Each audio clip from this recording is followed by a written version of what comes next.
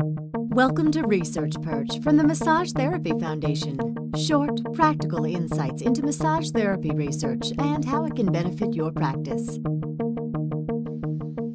Hey everyone, welcome back to Research Perch. Happy New Year, new episodes of Research Perch. Appreciate you joining us after our holiday hiatus, so welcome back. Here as always with Nikki Monk and Ruth Werner, I'm Michael Reynolds, your host and chair of the marketing committee for the Massage Therapy Foundation. So Nikki, how are you, joining us from your office in Indianapolis, right? I'm doing great, other than the sub-zero temperatures. I know, it's like 1,000 degrees below zero in Indy. So Ruth was rubbing it in that she is, like what, mid-50s, sunny? Is that your weather today? Yeah, that's pretty much it. Mid-50s, sunny, tropical blue outside. It's fantastic. It's sunny and blue here.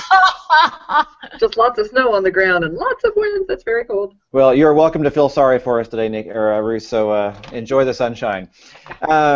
So, like I said, welcome back. As our listeners know and our viewers know, Research Perch is here to help you unpack articles from the International Journal of Therapeutic Massage and Bodywork, which is at ijtmb.org.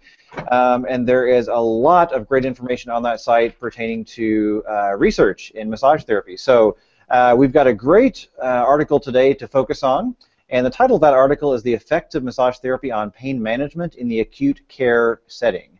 Love this one. It was actually very interesting to me. A lot of stuff was, stuff that I am not shocked to see. But there's a lot of stuff I think we can dig into here to kind of see how we can, or what we can learn from it. So who'd like to start off and kind of set the stage on this one? Bruce, do you want to talk about the premise of it? Well, I can talk about it a little bit, and I'll come at it from the perspective of seeing some changes in our profession in the past, several years. There's been increasing interest in the effectiveness of massage therapy in hospital settings, and there have been small-scale feasibility studies looking at massage in the ICU and in post-cardiac surgery and in a few other places. We've seen some small-scale studies, a lot of them coming out of the Mayo Clinic.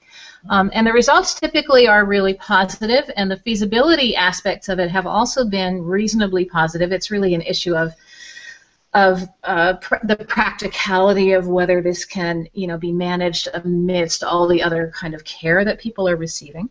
But this is probably the first one that I've looked at about massage therapy in an acute care setting that is not, that's really looking at the patients more than at the mechanics of bringing massage therapy, into a hospital. And so while the results might, of having people have some improvement in their pain and in their stress levels might be a little bit self-evident, it's one of the larger scale studies we've seen that really looks at this question. And what do we mean by acute care setting exactly? You want to take that one, Nikki? Sure. Okay, so in acute care, this would be inpatient people who are admitted into the hospital. Okay. And so with this group, they were actually looking at three populations of folks who were admitted into the hospital. Those who were and I'm not looking at it right now, so Ruth, correct me if I've got these wrong. One, the OB folks, and oh shoot, what were the other two? I know that should just be medical and surgical. So medical inpatients, surgical inpatients, and then obstetrics inpatients were the three different categories. And something else that I think is really important to set up with this as well is that this was a study that was, the massage therapists were really involved. These were licensed practitioners in the state of Arizona, and in fact this was a study that was done in Flagstaff, which I really appreciate because that's where I just came from for my holiday travels. And in fact, the two of the three massage therapists who provided all the treatments in this study were authors on the paper, which is really nice to see as well. In fact, one of them was the first author. And I would assume that Cynthia Beckett was one of the primary investigators. She's the senior author there at the end, and she's an RN there in the OB department. So there's a really long description of what acute care setting is there, Michael. Sorry. No, that's all right. More information is better. So this is a descriptive study, and I think that's a really important piece to highlight here. So this is not a randomized controlled trial. It's not a trial, and in fact, they do some really interesting analysis here. And in fact, we'll go ahead and jump into some of those pieces. They do what's called a mixed methods study. So they have their quantitative data collection, and what they basically did was they did pain visual analog scales before and after treatments, and so that was their primary quantitative outcome. But then they also, at the end of the last massage session, they got anywhere from 1 to 3 or 4 massages, and at the end of their last session, they also did a survey that asked some very specific questions. But then they also did a qualitative aspect of the study, and basically what they did is they offered the patients the opportunity to comment on their experience with massage, so just open-ended questions. But then they also did a retrospective chart review where they were able to look and see what the nurses may have written about their experience with the patients after the massage and the effects that they saw. I really loved that aspect of it because you know, if we're going to make a case that massage therapists can be useful in a hospital setting, boy, the people who are going to be impacted almost as much as the patients are the people really with their feet on the ground there, and that's the nurses. And Nikki, you mentioned this was a descriptive study. I'm not sure if I've heard that term recently enough to feel familiar with it. What does that mean?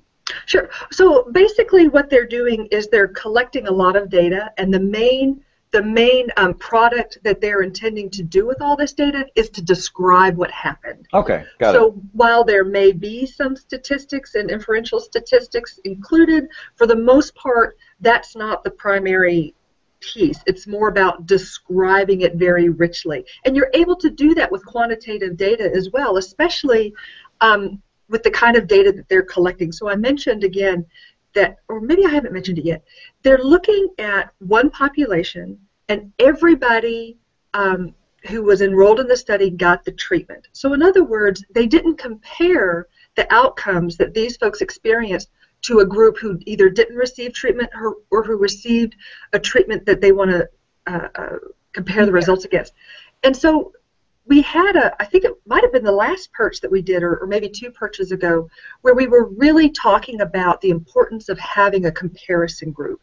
And while they do paired t-tests in this study for the inferential statistics, they're simply comparing the same person before the treatment and after treatment. And they're making an assumption that any changes that happened was absolutely because of the massage.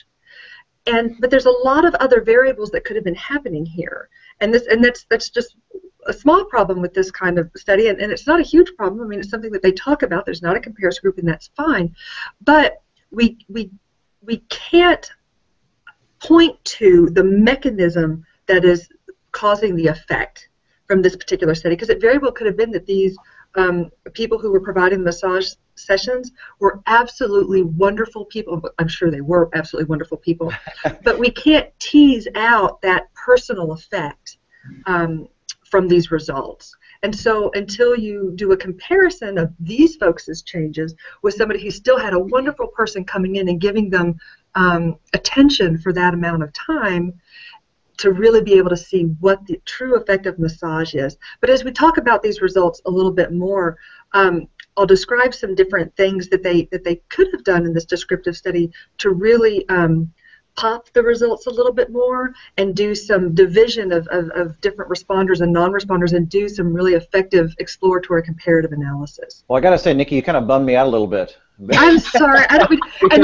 because I look at the results here, and first of all, I looked at the results here, and I'm not shocked at all, because the conclusion we've come to here in this study, it says, very clearly that integration of massage therapy in the acute care setting creates overall positive results in the patient's ability to deal with challenging physical and psychological aspects of their health condition. It demonstrates significant reduction in pain levels. So again, this doesn't shock me, because I guess I would expect that. Maybe I'm just, assuming something here, but that seemed to be the conclusion. But then, of course, you just kind of bummed me out, because you're like, well, it could be related to massage, but there's so many other variables, so I guess, are you saying we don't really know definitively? Well, what we do know from this data is that when they did statistical analysis on the 53 folks that they have pre and post data for, okay, basically what they're doing is they're looking at what that mean change score is, okay, so the difference between pre and post, and they're testing to see if that difference, considering the standard deviation and all the variance between those things, is significantly different from 0. And in this case, or no change, okay, and in this case it is. And that is statistically significant. Go ahead, Ruth. Well, what I wanted to interject is what a control group would show us if we had that as a comparison. Is typically in a study like this, a control group also has some improvement, and that's just the natural history of what happens with time as people are healing from whatever kind of problem brought them to the hospital in the first place. What we are really interested to see, and what's going to give us information about both effectiveness and cost effectiveness, is if there's a really measurable, statistically significant difference in the mean change scores between a massaged group and a not massaged group. Well, I guess my question would be, why didn't they use a control group? I mean, now that you describe it that way, it seems kind of obvious to me. Well, of course you'd want a control group for better data. So why didn't this happen? Well, there's a lot of reasons for it. And in fact, in the article, they say that to do a control group in a study such as this, especially with the kind of numbers that they have, and these are pretty big numbers. They actually started off with 65, 65 people to begin with, is that it's cost prohibitive. In some instances. And so really this is a great first step, because what they are showing here is there is change that occurs with this massage, and it's positive change, okay? So the next step would be to now compare it to see if this change is significantly different from change that might happen from a different sort of treatment or versus standard care, so no treatment at all. And there's also some other just sort of fundamental problems with, challenges in doing this kind of research and having a control group. And that is, hey, we'd like you to be involved in this research study. Would you agree to do it? You'll either get assigned to no massage or massage. And they say, oh, sure, I'll do that. And then say, I'll take massage. Right. And they say, oh, no, you don't get to choose. Let's flip this coin, for example. Oh, you're in the control group. You don't get massage. Oh, well, I don't want to do that anymore. And then they bail. There's a psychological element that probably gets introduced to it as well that may affect the outcome anyway. Is that absolutely. So there's all manner of different pieces of why these sorts of things are challenging. Now, there's ways that you could certainly get around that. So, for instance, you could have people who are on a wait list control. So then you have all these people who say, yes, I'll be involved in this study, and half of the people get to have their massage that day, and the other half get to have the massage in a couple of days. Now you're going to lose some folks, right? But then you could do like a crossover design, so where everybody will still do it at this point and at that point, the pre and post, if you will. So there are ways to do that. But going back to this particular study, this is a really great first step. They've established several things. First, they've established that they can implement a kind of research study in this environment. So that's a really good, important piece. The second piece is that they were able to get people to comply to the treatment and to do the pieces, right? People that would agree to do it. And they had some pretty, it looks like they were able to collect their data pretty well. Now, one of the problems I have with this study is that there's not a whole lot of description of how that data was collected, and so it's really unclear as to how biased the data could be. So basically what was happening is the massage therapist, and the way that I'm understanding it, is the massage therapist was collecting the visual analog scale before and after the massage session. And there's an inherent problem with that if indeed the massage therapist is saying, here's this piece of paper, draw a line on where your pain is, and then after the massage that they just got done applying, they're looking over their shoulder saying, where's your pain now? And there might be some, some unconscious pressure. Sure, yeah. They want to please the massage therapist. This person just got done doing this really nice massage, so yeah, here's where my pain is now. It's really good, and so it might be a little inflated. But the point is too is that may not be what happened. They very well may have done it blinded and they just didn't report it, which would have been ideal. So, for instance, there's a little chart that the massage therapist never even sees, and it's just, they put it in an envelope, and then that's just taken over to the non-massage therapist researcher, or the statistician or something. So that would have been ideal, and we don't know that from how they've reported this. So that's an unfortunate piece from that. What's next? Well, that makes sense. I guess where my head goes is, I always wonder what are the implications on how this affects the opportunities for massage therapists in a hospital setting? Can you pull anything out in terms of how this might affect massage therapists and their opportunities in that setting? Like at first I look at this and I say, before you bum me out with all this data showing challenges with it, I was thinking, well, gosh, this seems like very compelling, because as a massage therapist you could use this as maybe just an example of, hey, massage therapy does have a place in pain management in a hospital setting, and maybe it's something you could bring up to hospital leadership or and that can still be done with this. Absolutely. Okay, so you think it has validity when it comes to introducing into I guess a business setting or a clinical setting? Oh, absolutely. And here's the thing too. A really savvy massage therapist who is going to do that would also bring into the discussion, and that's not a part of this particular article because this was published in 2010, okay? But now with the Affordable Care Act being implemented, hospitals are being charged with, and are part of the money that they're getting from federal money is attached to patient-reported satisfaction. Yes. Ooh. And one of the things that this research is showing is the satisfaction that these folks had with their whole experience, not just with their pain management, but also the emotional pieces and some of these other qualitative things that they're talking about. And so to not only be able to take this particular bit of evidence to show how massage therapy can easily be integrated in, and these are from as little as 15 minutes to 45 minutes, but that also people were really satisfied with this, and this is a way that can help you in this regard. So that's significant. I'm no longer bummed out. Yeah, no, don't feel bummed out. So the part that gets bummy is because I put my critical researcher hat on and go, okay, here's all the places and the next steps that need to happen, and here's the little holes, and here's how the analysis could have been done, or the data could have been played with a little bit to be even more informative. That's where my critique comes in. But overall, this is a great piece the massage therapist can point to show that it is effective. Now there are next steps with the research, so we can get more unequivocal, solid evidence with the comparison group, and that will be important, and I'm sure that that's coming. I did actually a quick Google Scholar search and PubMed search to see if they have published more on this or if they've done next step studies, and I don't see anything yet. Ruth, do you know anything about these folks? No, I haven't heard a word. Yeah. So hopefully they've got some next steps happening, and if not, I think that this particular study could be definitely used as a model for other groups who may be interested in looking at massage therapy in acute care settings. Okay. Well, and one of the big questions that's often on my mind when I read studies about massage in hospital setting is hospitals typically are reasonably enthusiastic about this because it improves their patient satisfaction scores. Yeah. And that's great. Patients love it. But it always becomes an issue about who's going to pay for it, right? In other words, is this cost effective? And when I see, for instance, it's on,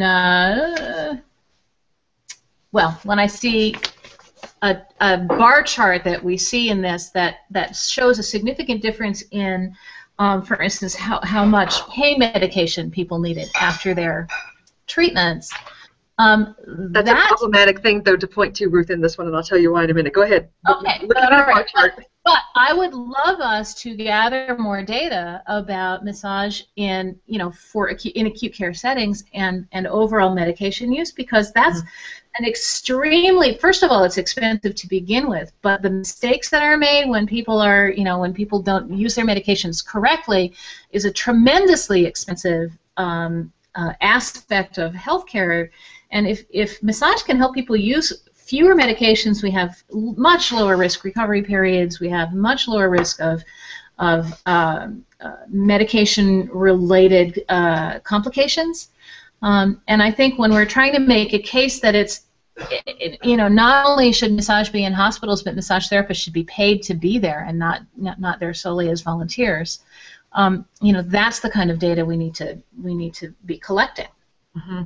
Well, and it's unclear how these paid. Huh? Yeah, well, and it's unclear how these folks were paid. They talk about that these are massage therapists who are employed by the hospital, which sort of insinuates that they're being paid. But nowhere does it say that these treatments were complementary, because that's another piece that sort of can muddy up I assume that they were complementary, but that could also potentially muddy it up, right? So not only does that then limit who could have gotten it, but then also, there's something about people who are compelled to pay for a service versus they choose on their own to pay for a service, and how that could affect their self-perceived outcomes. Right. Yeah. So, but you mentioned the need for less pain medication, and in this one in particular with this study, and the problematic piece around this is that this was on self-reflection for the patients. We're talking about this rather than looking. Not necessarily actually what they used. Right, and so it's not actually looking at what the medical chart said and looking at if there were any changes in the way that they were using the pain. But that's not to disqualify somebody thinking that, yeah, I didn't need less pain medications. And even if that's just what they would perceive they should have needed, and well, now they didn't have less, or if they actually have been in this situation before and they knew they had to have more medications, and after the massage they didn't. It's unclear the way that this data was collected and reported to know about that, but yeah. So I'd like to talk a little bit about, I was so glad that you pointed to the chart, Ruth, because we all know that the first thing that I like to do is I like to look at the figures, and I like to look at the tables. Charts. You right? love using tables. I do.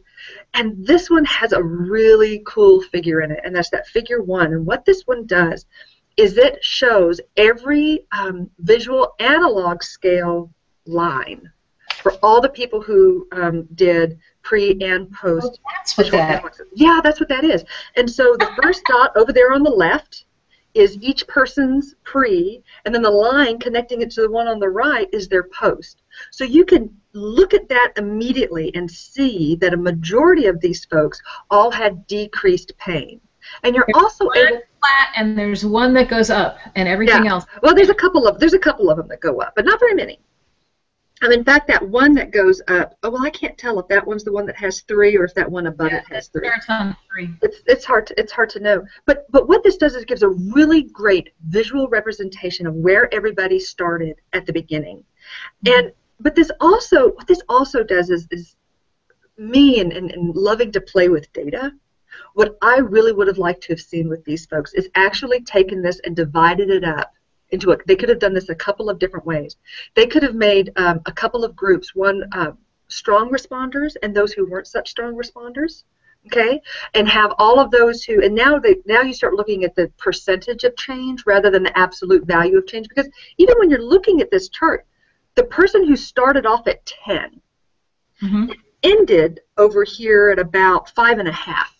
Right. Okay, that is a 50% reduction for them. And that's huge. But now the person that started up here at this 8.5 that ended at just over 8, they started with pretty high pain, but from a percentage standpoint, they only decreased by maybe 1% or 5% or something like that. And so by looking at a percentage change, that gives you much more of an idea of the quality and the magnitude of change for each individual person. So then, while it's interesting to look at mean pre and mean post, and mean, it's that mean change score, right? And that percentage change that is most interesting to me because it's relative to where you started, okay? And so what they could have done was taken all the people who responded with 20% or even 50% reduction in their pain, took those folks and looked at them and looked at the folks who didn't and see if there's any differences in them. So one, if the differences were their pre-pain, So those who started off with higher pain, or maybe who were more complicated patients, and that leaves a whole other bag of worms of what means complicated. But what was the condition that they came in under? Not everybody had the same amount of treatments. Not everybody had the same duration of treatments. So you can actually look and see if some of these results were related to how long, how many minutes, total minutes they had with massage. You could look and see half of the people only had one session. So you could take those people, so this is another way that you could have divided it, taken all the people who only had one session and looked at what their results were versus those who had multiple sessions and just look at that last session and see if there was a compound effect. Does that make sense? Yeah. So those would be some really exciting things that this study had the opportunity to do that unfortunately they didn't. That if they listen to this, they still have this data. That's a whole other paper that they could put out that would be really, really informative. Well, I know one of the editors at IJTMB. Maybe they could send a note. You think you can make a call? You know some people. Solicit an additional paper. Well, this sounds like a great start. So I'm happy to hear, Nikki, that you kind of made the statement that this does have validity in the absolutely. setting. I really appreciate that because it does seem very promising. I mean, every massage therapist wants to hear validation that what they do makes an impact on people having challenges. So I really appreciate hearing that. So I think that's a good place to stop for now, unless anything else we want to add for the moment. I just want to encourage people, because I see people, and people reach out and contact me from time to time as well about who are interested in approaching their local hospital to talk about a massage program. And this is the kind of report that's really going to strengthen your argument, as long as you know what the internal weaknesses are that are in the report as well, so you can sort of address those ahead of time. But as Nikki says, it's a really, really solid piece of work, and is something that can certainly be used to help us begin those conversations.